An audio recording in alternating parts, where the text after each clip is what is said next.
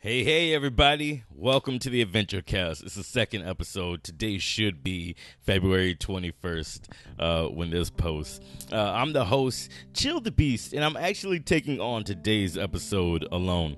Like I mentioned, I do want to have guests on episodes of the podcast, but I don't want every episode to be focused on a guest. Sometimes I just want to talk. Sometimes I just want to chat it up. And I figure one of the things I can do when I don't have a guest on the show is I can have a kind of log of all the games that I've played for any given month. This will both include games that I've played for the channel, as well as games that I've played on my own spare time. I can talk about what I liked about them, what I didn't like about them, and give you some links in case you're interested in checking them out. Any game that I was told, any game that I was given a code, that's what I was trying to say, given a code to play on the channel, I'll say it at the beginning of the episode, so in case you don't want to watch something where I've been given a product to play for free, for press releases or things like that, then you'll know immediately. Let me look at today's list. Today's list, I wasn't given any game to play on the channel. Some I went out and found on my own. That's kind of like a promo thing, because like sometimes I do like to play games that are new, very new, made by indies, and have them showcased to some people who think they may or may not have similar interests in games to me. But none of the games from today's episode of the podcast were given to me. It's all things that I found myself. Now, since this is the first time I'm doing this, I'll go ahead, and add some restrictions to what games I feature. So I'm not just throwing anything up there, because there are some games that I do play a lot of games, and some of them I actually don't have an in-depth grasp on the game. So my opinion shouldn't say it's not important, but it's not as well-tuned or fine-tuned as it should be. So the very first restriction that I'm having is that any game that is played and then featured in this game log is going to be a monthly thing. In this monthly game log, it has to be a game that I either played at least 1 hour of, or I've played it all the way. I beat the game. I got to the ending. Not 100%, but I got to the ending. So that's the very first restriction. That kills a lot of games. That kills a lot of games from my monthly list, because there are some games I only play for about 10 minutes, 15 minutes when I'm featuring on the channel. Also, this is not limited to video games. This could be board games, card games.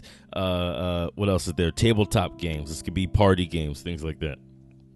I've never really limited any. When I say games, I'm never really limited to video games, because I play way more games that aren't video games than games there are over the course of any given month.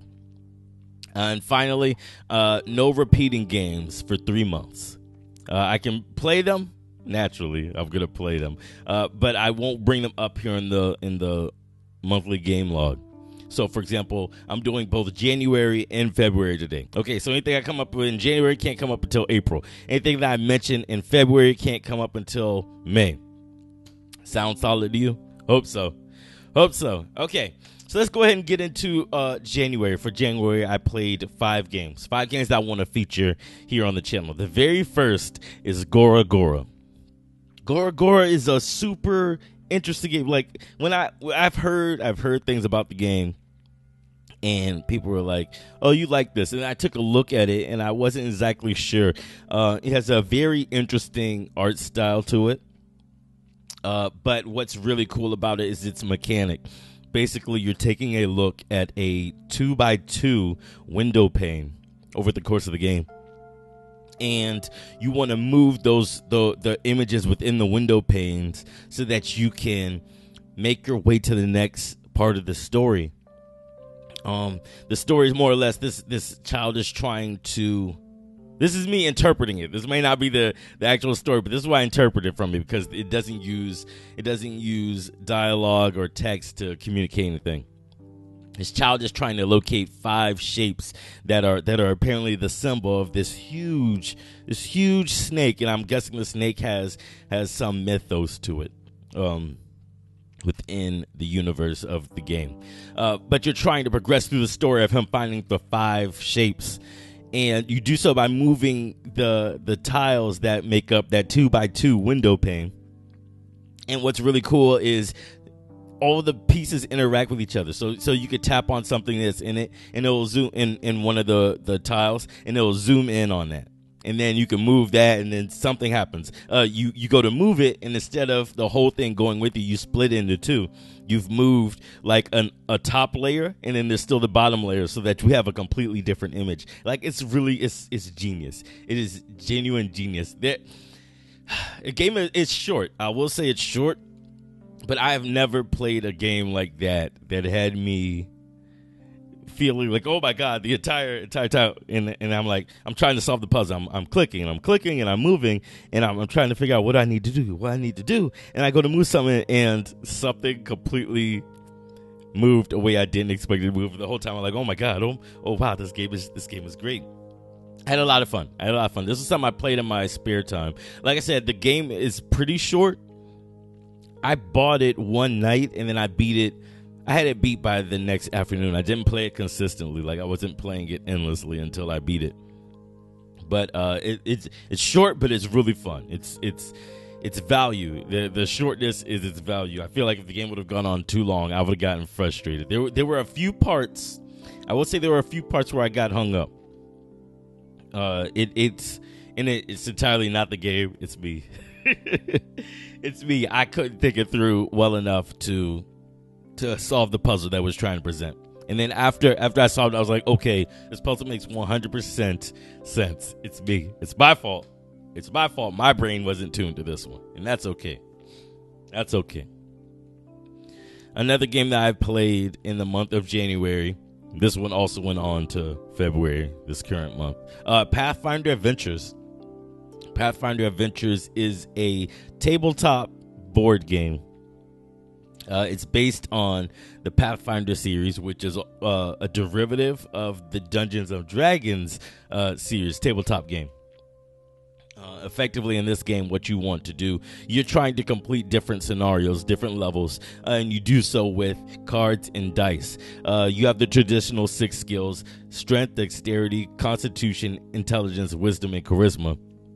And each of those are associated with a certain die based on how skilled you are in that level, in that skill.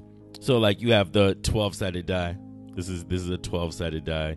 It's not your traditional 6-sided die. And then there's the 8-sided die. And we got 20 sides here. Where's 20? We got 20 here. 20-sided die. And then we also have a 10-sided die. And then a 4-sided die. Where we at? Where's my 4 sides? Oh, dropped it. Give me a second. 4-sided. There we go. 4-sided die. Use different dice to determine whether or not you're successful at different things, like acquiring weapons or getting items, getting allies on your side, and defeating monsters. It's. I think. Let's see. Over the past. Let's see. I bought those books in like 2009. Over the past almost 10 years, I think I've come to terms with the fact that D&D may not be for me. I might just not have run into a group of people that can help me with D&D, with playing D&D, but D&D may not be for me. Pathfinder Adventures, though, is a game that is very much for me because it's very simple to play. It's a little tricky to understand your first time playing it.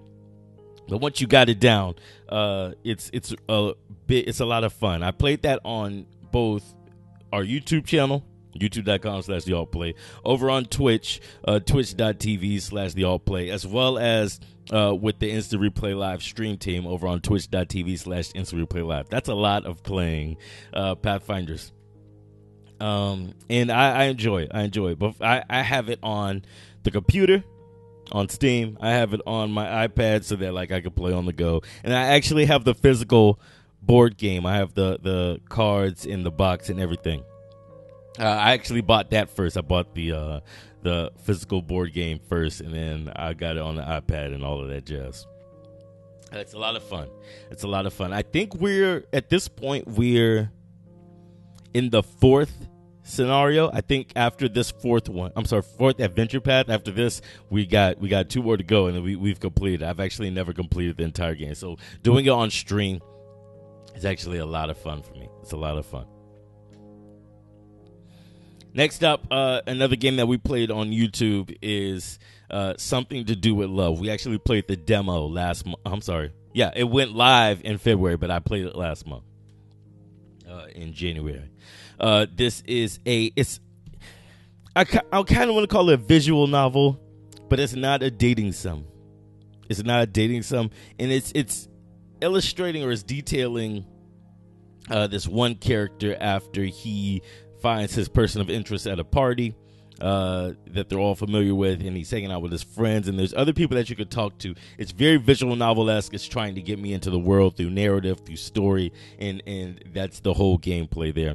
The catch is that everybody is animals. Everybody's animals. It's pretty interesting. Let's see. I posted that episode on February 14th on Valentine's Day. I think during the video I mentioned that it's supposed to come out sometime in March. But what happens is, like, the day after the episode posted, I went and looked up more information on Something to Do with Love itself, like the game. And it turns out that's not coming out until December of this year. So, looks like we just going to have to wait till December to play it again. It's okay. It'll be okay. It was also noted, someone noted on a previous video on the channel, I believe it was on the Something to Do with Love video, that there was a performance update the day after I upload the demo as well. I love when that happens. I love when that happens. But that game is really, it's got pretty strong storytelling. Every character feels like their own, and not just like when I'm doing voices or things like that. Each character feels like an actual person instead of someone wrote this one and this character and this character and this character, and they're slightly different, but their conversation is more or less the same. No, they all have their own feel, and I like that. I like that a lot. Next up, in January, I played a game called Mole Mania on the channel. That was actually a game from my childhood. I remember playing that on the Game Boy Pocket. I used to have a thing that I hold like this, and I press some buttons, and when it got to be too late at night, it was time to stop playing. Not only because I was a kid, but because screens weren't backlit then, so you couldn't see it. It was impossible to see. Anyway, it is a puzzle. I want to call it a platform. It's not a platform. It's a puzzle. It's definitely a puzzle game. And the whole idea is that you are a mole. I believe his name is Muddy.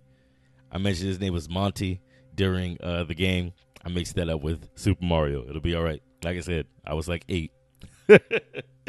You play as a mole named Muddy, whose family gets kidnapped by the evil farmer Jinby. I believe his name was Jinby. And it's your duty to go out and save your family. But what you have to do is you have to maneuver your way through puzzles using boulders and holes, because, you know, moles like to dig. Using boulders and holes and taking care of enemies and things like that in order to recover your family who's been kidnapped by Jinby. It's if I were to rank puzzle games, I would, on difficulty, I would definitely say that one's near the top. That one has to be on the top of somebody's list. Like, if we're talking top 100 difficult puzzle games, that's on the top. That game was hard. That game was hard. I struggled with it as a kid, and I thought picking it up, you know, as an adult, as a bandana wearing adult, would be easy. It's no easier than when I was 8. It is no easier. I mentioned that I wanted to come back and play that game if anyone was interested. I understand that people have been interested in checking it out. I've just been super busy with life. Like, I know you might not know this because I haven't talked about it on the channel, but I'm focusing on a move. I'm moving from my current location, so I got to figure out where I'm going to have the office, where I'm going to be, where I'm going to live, things like that. So that's been on my priority list. But eventually we will come back and we will save Muddy's entire family. I believe we've saved three of their kids. I believe we saved 3 of their kids already. Whatever, however many. We'll be all right. They'll be all right. All right, and then the last game that I want to talk about for January 2018 is Professor Layton and the Diabolical Box. We were playing this one on stream. Let me talk to you guys about this game. Let me talk to you specifically about how I run the channel, how I run alt play. The number one rule has always been, if it's not fun anymore, don't do it. If you're not having fun, stop playing the game. Don't do it anymore. Figure out what needs to be fixed. Figure out why it's not fun. See if you can fix it, and then play again. If not, that's okay. It'll be all right. Professor Layton in the Diabolical Box, the very first stream, I was having fun. And then I realized when I went to go look at the video that we only did 5 puzzles. We only did 5 puzzles in that very first stream compared to the very first game. Oh, I'm sorry. Professor Layton in the Diabolical Box is the second game in the Professor Layton series. We did the first game on stream. We started that back in, I want to say September, October. One of those two sounds right, of last year. And then we picked up Professor Layton at the beginning of this year. Compare those 5 puzzles in this second game in the first stream that we did to, like, I want to say about 8. Anywhere from 8 to 10 in the first game in our first stream. Same amount of time. We had the same amount of time to do it. Then the second stream, I picked it up and we were stuck on the train for the first chapter, I believe. We were stuck on the train for the entire 3 hours of that stream. And most of that time was walking back and forward because it wasn't clear where I was supposed to go. It wasn't clear where I was supposed to go, who I was supposed to talk to, and do things like that. Now, the third stream, we continued walking back and forth. At that point, I was not having fun. And then we made our way to the village.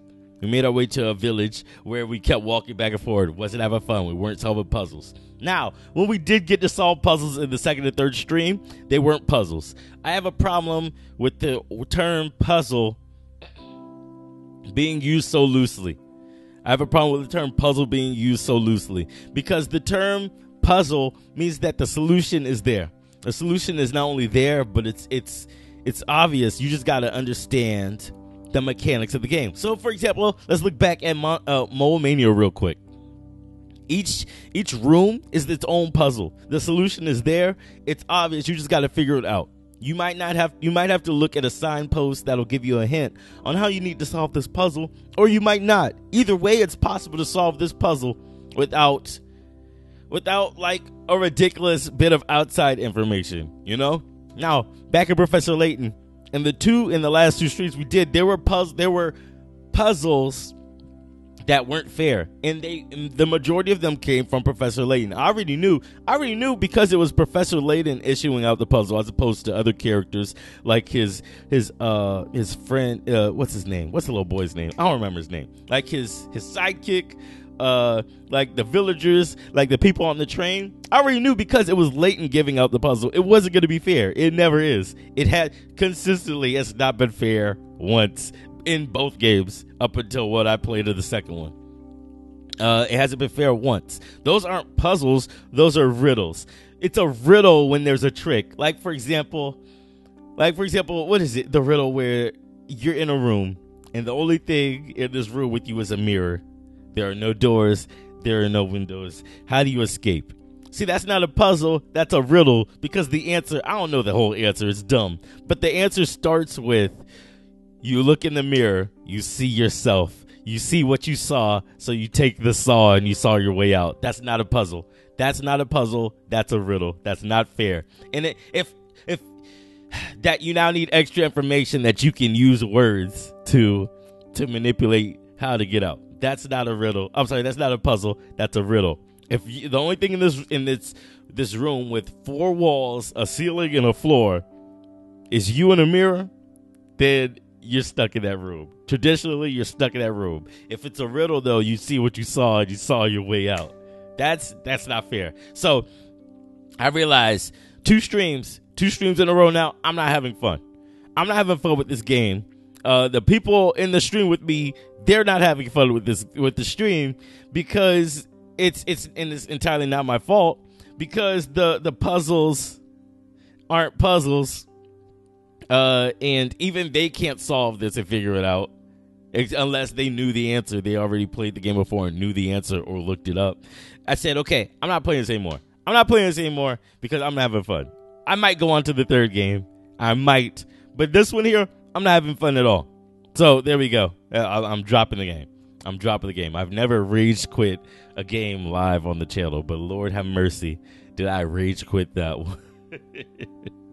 Professor Layton in the diabolical box gets a thumbs down for me. Thumbs down. I don't like it. I ain't liking it. I'm not with it. Not with it. All right, let's move on to February's games. The games that I played in February 2018. And what I'm actually going to do, I'm only going to do 4 games here. These games are actually super, super dope, okay? So the first one that I've played on the channel is Battle Chef Brigade. Ladies and gentlemen, I have friends I've grown up with, and we all talk from time to time, and we play games together. And like we all have a good idea of who likes what type of game, who likes to play what type of game, who doesn't mind watching the others play what type of game. And my friends know that I typically don't smile when I play video games. I typically don't smile. Like I'll have fun, but I won't sit there with a big smile on my face. Like I understand because I'm playing the game. I'm in the zone. Battle Chef Brigade is one of the games where I know my friends will be like, I can't believe you're smiling right now. I'm having so much fun playing that on the channel. It's actually uploading this week. This week is the second week. Last week was the first week. That game is it's amazing. I'll say that. That game is amazing. You play the role of Mina. Oh, I'm playing normal mode right now. I know there's hard mode. I'm gonna assume that hard mode has a different story. Either a different story or what I like in narratives, telling the same story but from a different perspective. You play the role of Mina as she becomes a battle chef. She wants to be a battle chef, which is something that has been I shouldn't say legend. It's a tradition that's taken place in this world. I believe the world's Varicia. I might be mixing up like 3 different games. She wants to be a battle chef, so she leaves home to become a battle chef, and along the way she gets in fights with other characters. It's so cool. This game is so cool. Now what's cool about it is the game has you do match 3, which if you play Bejeweled or Candy Crush, things like that, you need to match 3 like shapes in a horizontal row or a column, a vertical column. In order to match the jewels and get points for them. But what's cool is it's not just dropping pieces in. You have to go out and hunt the pieces. You hunt down monsters, wild monsters that are all around the land, and use the meats and the leaves and all of that they produce when they die as ingredients for your concoction that you mix up in the match 3. That is so genius. That is so genius. The game is so much fun. I'm having so much fun. Like the game in the story. Oh, I'm gushing right now. And the story is pretty cool too. I'm sorry, not the story. The art style. I already talked about the story. The art style's cool in that it looks all hand drawn. I'm not entirely sure. I guess I could look that up right quick. Battle Chef Brigade, hand drawn. I believe it's all hand drawn. Yes. The art style is completely hand drawn. Victusia is the land. There we go. That's what I was looking for. Okay. Yeah, I'm enjoying it. I actually want to see this game to the end. I want to see this game all the way to the end. And then potentially I want to come back and play hard. I'm not entirely sure if I want to play hard mode on the channel or if that's just going to be for me. I wouldn't say the game's entirely difficult on normal, but it is a challenge. It definitely is a challenge, especially because like this is combining two different genres into one. So like it does have a good challenge to it. I might play hard on the channel. I'll figure it out. I'll figure out how I feel. I'll figure out how I feel. Okay, the next game that I played in February is Oxygen Not Included. It is a game that's Clay Entertainment, right? I believe that's Clay. I like so much of Clay's games that I typically want every game that I play to be a game by Clay. Yeah, it's Clay Entertainment. I should have known because it has more or less a very similar. I shouldn't say more or less. It's a very similar art style to Don't Starve. Oxygen Not Included. Basically, you are running an underground facility. You're running an underground facility. It's a survival game, and you need to make sure all your people survive. You do that by getting them oxygen and food and water, things like that. Giving them all the things that they need to stay alive in their colony. It's hard. This game is hard. Don't Starve is hard like the first time you pick it up, obviously, because you don't know what to expect. But then by your third, fourth playthrough, you kind of have a grasp of it. And then playthrough number 10, perfect. You know what you're doing. You got this. You have a mission. You know how to play. Let's ride. Oxygen Not Included. I have not played this game. I've clearly not played it enough because it is hard to keep people alive. I got people that keep drowning somehow. I got people that keep getting asphyxiated. They run out of oxygen. Game is hard. I'm gonna get my life together and be good at it eventually. What I do like about it though is that they are quickly updating it. The game is in what's it called? It's early access. It's in early access, and it's not often that I buy a game while it's in early access. But I know Clay. I know Clay Entertainment and their quality for games. I have no qualms about putting my money on the line early to support them financially. The game is difficult, and what they're doing is they're constantly updating. I believe the most recent update up to this point is the occupational update. Basically, you can focus on giving people jobs after they've become so well versed in doing things. So, for example, if they do a lot of the digging, then eventually you'll be able to give them a job that focuses on digging instead of just the role of digging when you tell them, hey, do this, I need you to dig this up.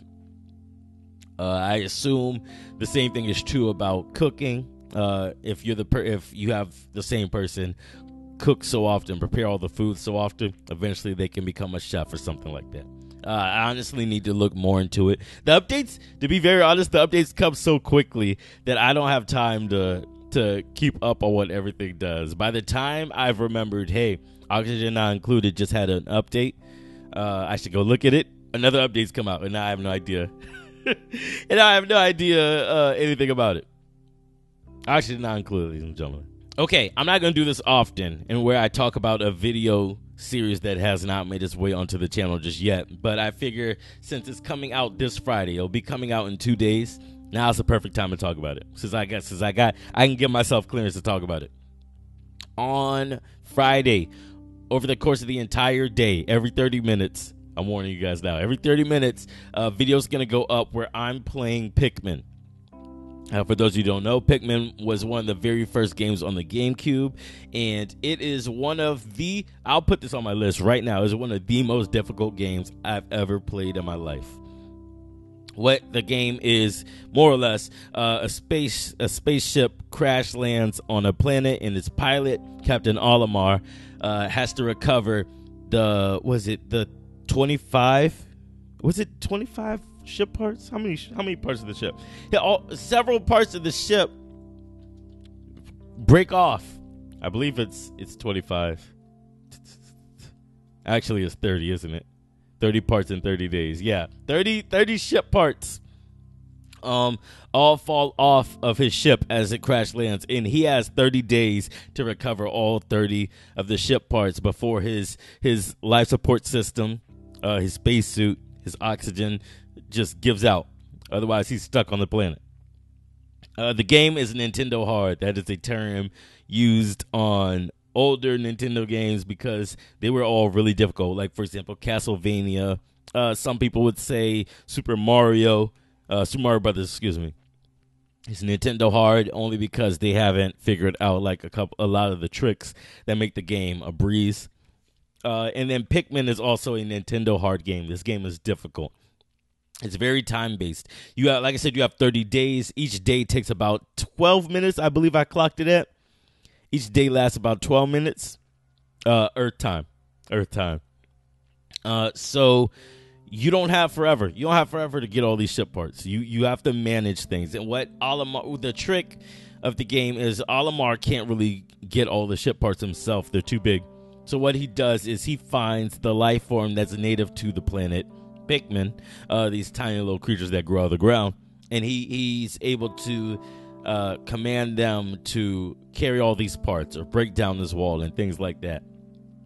So it's time management and resource management. Time being that you only have 12 minutes for 30 days to go get all these ship parts, and then resource management, you got to make sure you keep the Pikmin alive, because there's monsters all above the ground that will eat your Pikmin in the event that you are careless with them. You only allowed so many Pikmin at once, so you got to be careful. Like I said, the game is really hard. That's all going up on Friday. I have it set on the channel so that the videos go up over the course of the day. I don't want to bombard everybody with it all at once. I'd rather it go up like an entire series, like an interesting Netflix series. I've been talking about this in our Discord for the longest. I said, Netflix series, I'm doing it. I got the perfect game for the Netflix series. I actually wanted to play Pikmin on the channel at least 2 years ago. I've narrowed it down. It was at least 2 years, 2 years ago that I wanted to play Pikmin on the channel.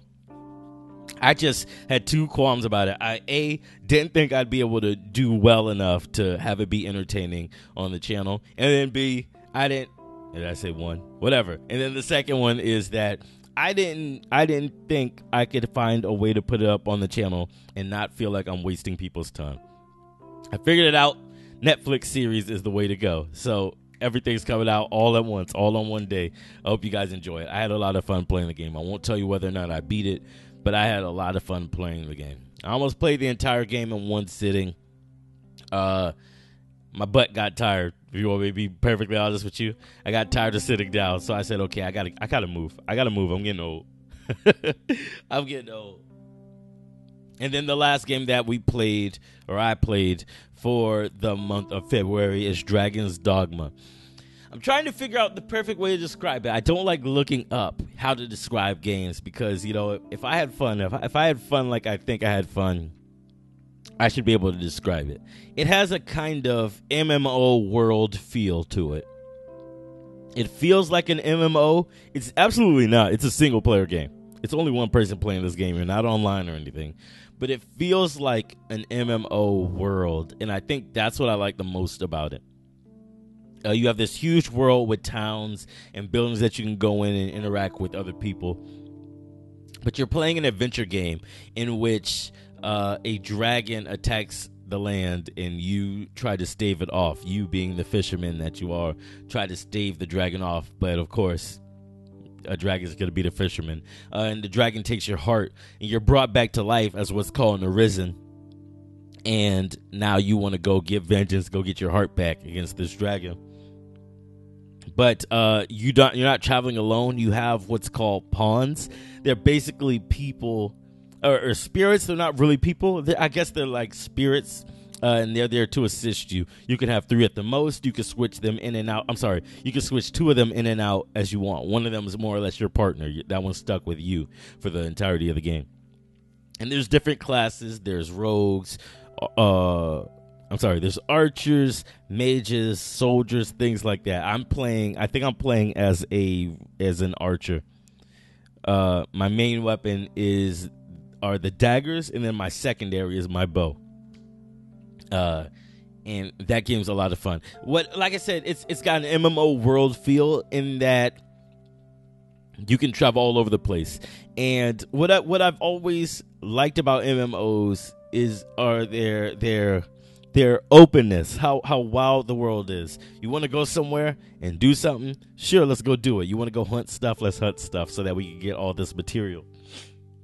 What I disliked about MMOs, though, is completely not having to do with MMOs, is the internet. As the internet has grown, it has become a wasteland of information. Anything that you want to know, it's on the internet somewhere. So if I want to figure out where I can get wool from, I don't have I can go out into the world and search for it, but the answer's out there somewhere. The answer's on the internet somewhere on where to find wool in this world. And in an MMO, you're typically playing with a lot of other people. So if you say, I'm looking for the wool, I don't really know where to find it, they're going to be like, oh, the answer's right here. You can find it here, here, and here. And it's not that they might have found the information themselves. It's that they might have found it on the internet. I've always liked MMOs because if I wanted to explore the world and find something myself, I could do that. If you've been on the channel long enough, you know I don't like being given the answer. I like to find the answer myself. I like to adventure for it. Adventure cast. I like to adventure for it and find the answer myself. I don't like the answer being given to me. And because Dragon's Dogma is a single player game, I really don't have to worry about someone coming up in the chat and being like, hey, this is where you find this. This is the optimal way to do this. I want to do it my way. I want to find it my way. Is that too much to ask? Is that too much to ask? All right, guys, that's going to be the Adventure Cast for this week. If you guys want to stay connected with me, it's a very simple way to do. You can subscribe to a YouTube channel. There's a red button below here. You can check that out. You can also follow us on Twitch, twitch.tv/thealtplay. I'm streaming there. I stream over there, over on the lovely old Twitch. And then you can also join our Discord. The link to that, as well as all the other links, are in the description below. So if you're interested in talking more with me or other adventurers, I bring up discussions from time to time in the Discord. You can do that there. Thank you guys for checking out the podcast. Next week I should have a guest. I'm trying to not have me do my own thing back to back. So next week we should have a guest. No promises though. I'll keep you guys informed. Thank you for checking out the Adventure Podcast, and I'll check you guys next week. Have a good one.